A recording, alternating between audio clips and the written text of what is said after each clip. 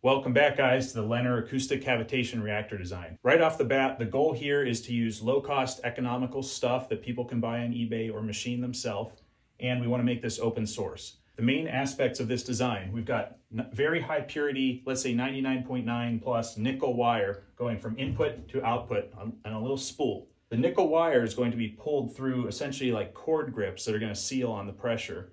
We're going to slide it through there, so we've got to have the wire be thick enough to handle being pulled through those cord grips. We'll probably put like 2 little Mitutoyo micrometer adjusters on there for this project so that we can get that wire exactly where it needs to be in that cavitation implosion.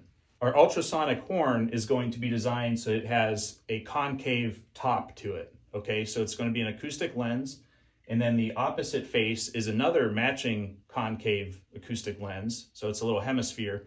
That bottom one's going to be adjustable is what I'm thinking. So we'll fix the top one with its own cord grip so that acoustic energy can travel through here and not just end up going into our manifold block. That acoustic energy will go to that sonoluminescent implosion site.